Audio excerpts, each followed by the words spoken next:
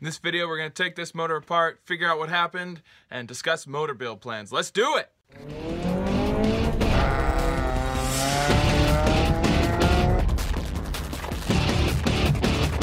So like I said before, guys, not really entirely sure what happened to this motor. I have to really take it apart to figure it out. It could be something on the top end. It could be something in the crank, some of the bearings down there. It could be a rocker arm in the top. It's not clear, so I really got to take this apart. You can see I got a few accessory pieces that I've got to take off, and then I'm going to start working on the top end and see if the problem's up there.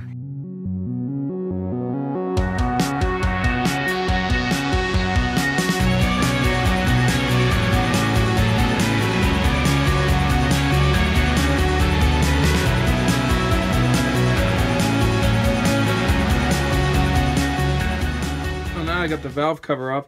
I'm looking in the head and the valve train, and everything seems fine. I know that I needed another valve adjustment. Things were a little on the loose side, a little noisy for my taste. I know it's better to have noise than to have no noise because everything's too tight. But I'm also looking. I don't know if you could see this, but there's some scrape in there.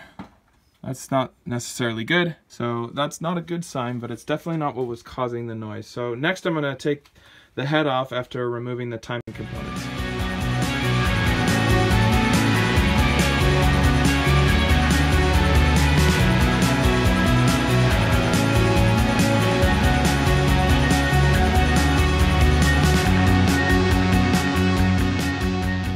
Alright guys, at first I wasn't sure, but now I am sure the problem was in the block. So if we look at cylinder number 2, I know it's not easy to see, but there are gaps, and I was able to push it down slightly so it's loose. So all the other cylinders don't do that, nice and tight, no problem. But cylinder 2 was loose, and I was able to push it down slightly, and you can even see one of those holes, one of those gaps right there. That is not supposed to be there. This thing must have been burning crazy oil towards the end. You can even see some scraping along the side here. So this is our problem. It's below it.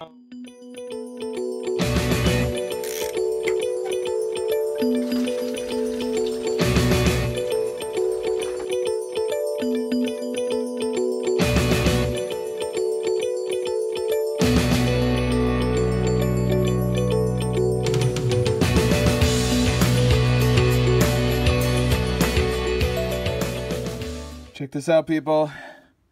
Not so good. Sure is shiny, but those are shards of metal that somehow they're everywhere.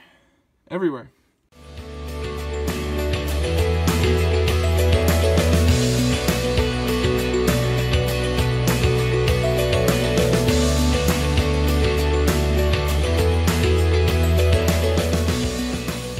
I have to pause for a second on the progress I'm making because of a couple things that are going wrong. Number one, I cannot swivel this all the way around because of those bolts right there. So I'm going to have to put some spacers on this side so that I can get it to turn all the way around. I have to take the flywheel off so I could get the bracket for the rear main seal off. And I have to take off all this timing stuff right here, because part of it's connected to the oil pump, and the oil pump has to come off before this bracket underneath can actually be removed. And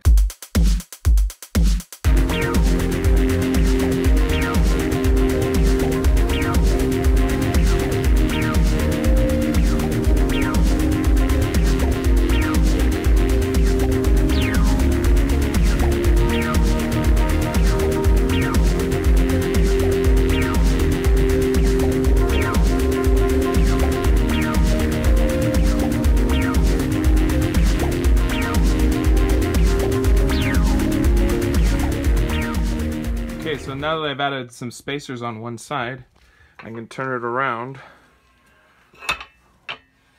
one way without it hitting. So now I'll put the block back on the stand and turn it over, and then I'll be able to take off the girdle, which is down there on the bottom, and then the crank will pull out, and then I'll take out the rods and pistons.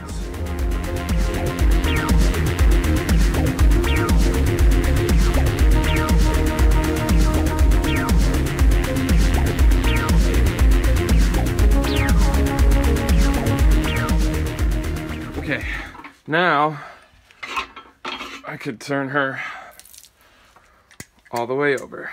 Get the color of that. It's the first time it's been able to drain upside down. That is just unacceptable.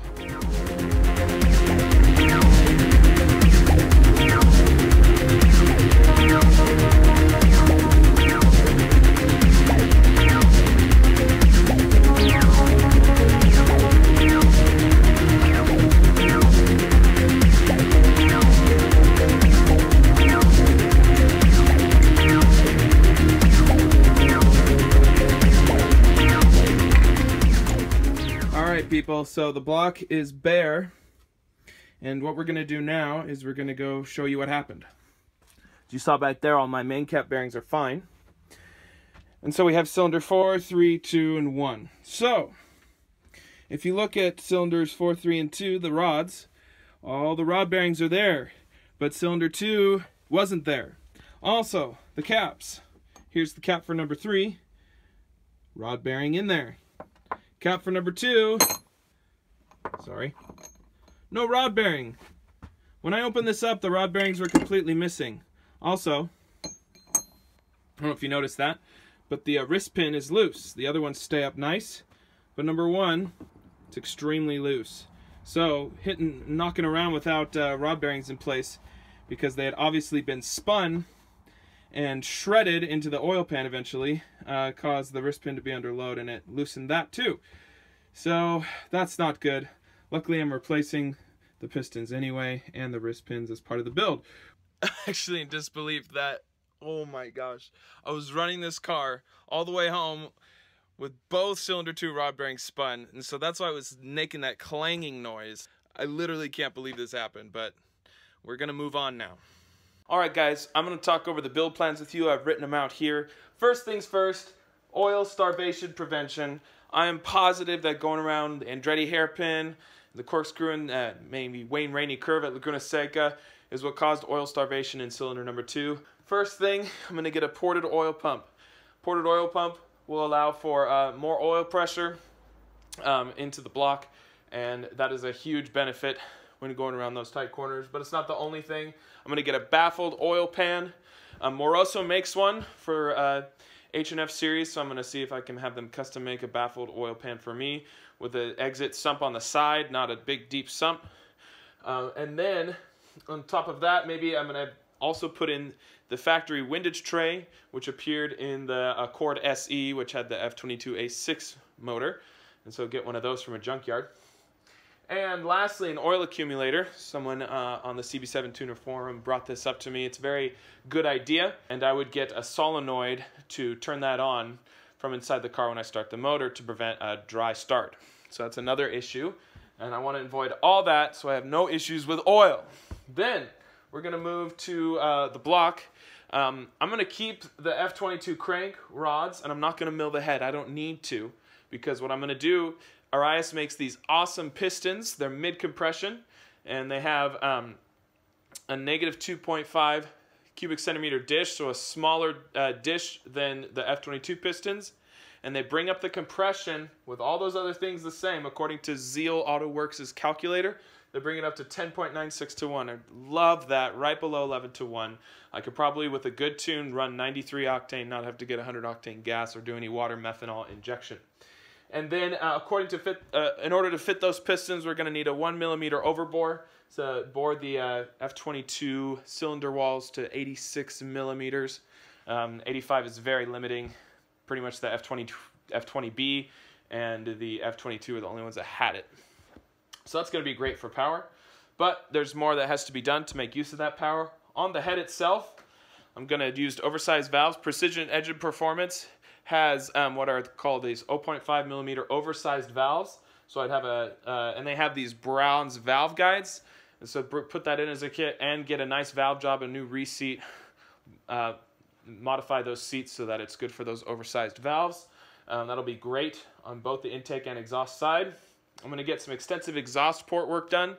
The F22 head flows well, very well, but the exhaust could flow better. And so having that done properly by a trained professional, not just going in there with some stupid grinder myself, is what I'm going to go with. redo the merge and gasket match the ports themselves.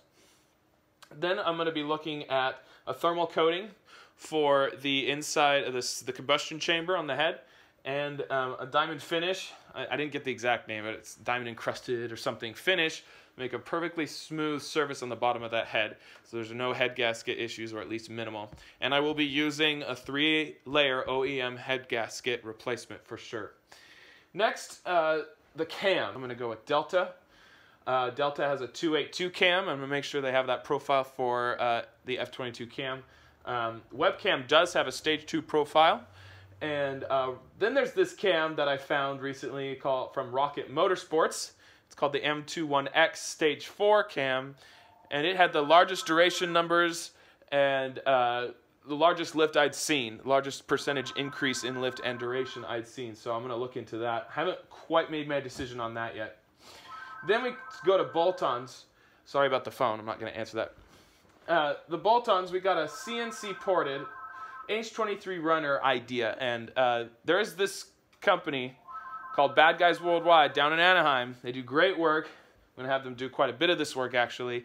They have a CNC machine, and they port, they got out the runners and the lower plenum of the H23 manifold. They've got a mat for that, and the pictures I've seen, it looks fantastic. So then for the upper plenum, what I'm thinking of doing is not using it, actually getting the stackable twin upward-facing 70mm throttle body kit. This shop in Maryland put it together, a couple different parts.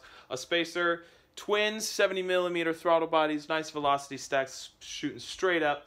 It's 140mm of air intake versus the 60mm H23 throttle body that I had now. I've heard wonderful things about this setup. I really can't wait to try it and put it out there on YouTube for you guys to see. Then we're going to move to the exhaust. So F22, very limited options for us. But if you can take many of the H22 headers and cut off the flange and weld on the F22 flange, you've got a lot more options, and that includes PLM. They make a tri-Y header. Version 2 is the one that has the flex pipe, and so I just need to weld on the F22 exhaust flange so it works. It has a 2.5-inch collector, which is a little disappointing because I don't want exhaust to be a restriction. I'm going to go from 2¼ inch to K-Teller's 3-inch exhaust piping setup. I'm going to include a vibrant ultra-quiet resonator and vibrant muffler, and it's going to be a great sound. Then we'll talk about deletes. Need to delete a few things, including the balance shafts. I want less rotating mass, less rotating inertia.